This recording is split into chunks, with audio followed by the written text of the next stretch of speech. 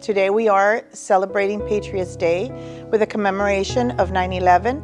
We're also celebrating our military and our first responders around our city and our community. We wanted to thank them and just honor them with a little breakfast and a little ceremony. We did have Dr. Rios as one of our special guests, so we're very honored to have her. We invited military personnel, past military personnel that were active duty during 9/11. We also invited our Laredo ISD Police Department, including Chief Hale. We also included firefighters from the Laredo Department and other law enforcement departments from Laredo. We feel that 9/11 is a very important day to commemorate because it was a big event. It was a shock to our country and what happened.